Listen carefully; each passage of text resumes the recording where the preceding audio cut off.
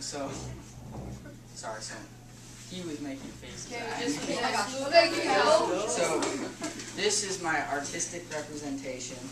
So I put a Mormon church, probably from Utah, because you know it's a good picture, and this is the first one on Google Images.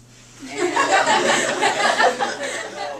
first of all, my book was called Unbroken by Laura Hildenbrand, and it was about Louis Zamperini.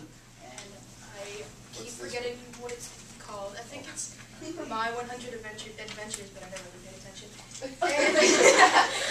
And she lives on a beach, so I kind of painted a whale, but I don't like it at all. That's cool. And then she meets this homeless guy who her mom ends up marrying, so I drew a homeless guy musical soundtrack right here.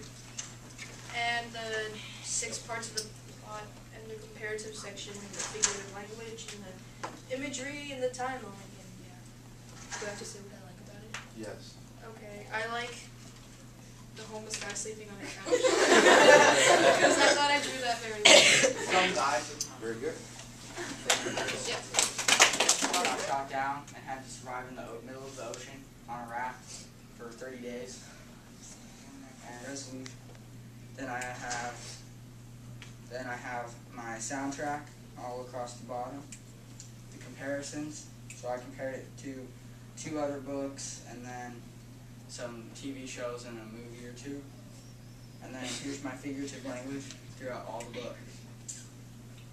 Smart idea. It kind of leaves a surprise element there too. I like surprises. I like the pop-up book. Where's is that?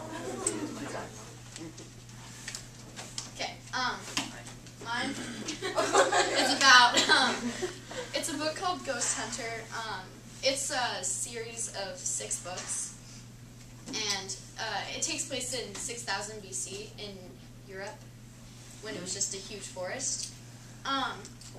And this is my settings and all the other stuff. My timeline is down here. I drew 2 of them. And this one is a wolf howling at the moon. And yeah.